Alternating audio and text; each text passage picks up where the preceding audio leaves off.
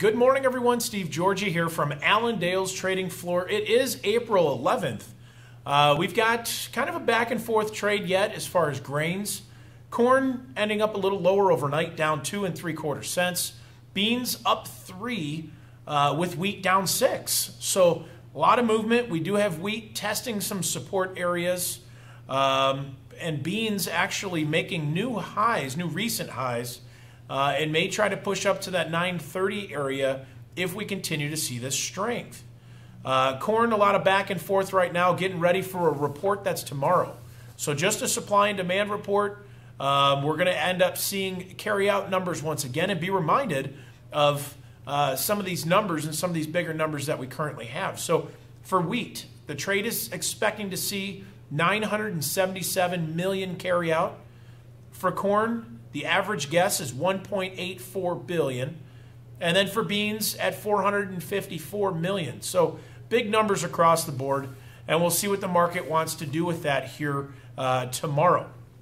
Primary focus will be weather, though. The weather over the next week looks fantastic. A lot of guys out in the West are going to get moving, keep moving, and probably get a lot planted here over the next week. Temperatures are supposed to warm up. And we've got more of a drier bias for most of the Midwest all the way through the weekend. But some talk right now, 6 to 10 day forecast has a lot of rain for guys down in the plains. So that Kansas, Oklahoma, Texas area where it's been dry. But some of the totals right now on these weather models, the higher end is totaling up to 7 to 9 inches for certain areas. That's going to be a little bit too much. But these big rain events may end up continuing. But continue to watch that 6 to 10 day forecast to see how they're going to materialize.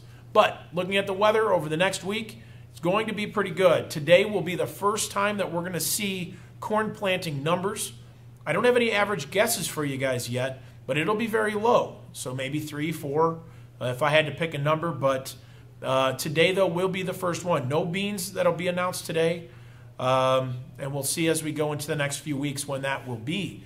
But looking at wheat, good to excellent ratings. Last week came out at 59% good to excellent, which was better than what the trade was anticipating. And now we could end up seeing steady, maybe even better again. That's what continues to put pressure on wheat and may end up seeing that again as we get closer to these numbers later on this afternoon. Looking at livestock, cattle probably open steady to just mixed. A lot of the news out there relatively light. Box beef coming in mixed. Choice up 18 on Friday. Select down 54. We'll see what kind of cash news we get this week.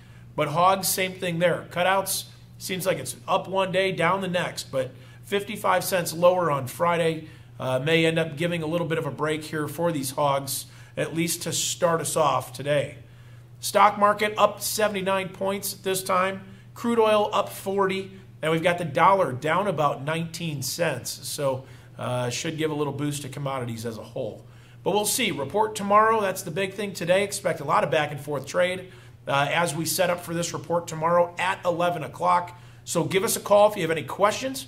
We're here to help you out. You can reach us at 800-262-7538 or check us out on the web at allendale-inc.com. You guys have a great day out there. We'll talk with you again tomorrow. Take care.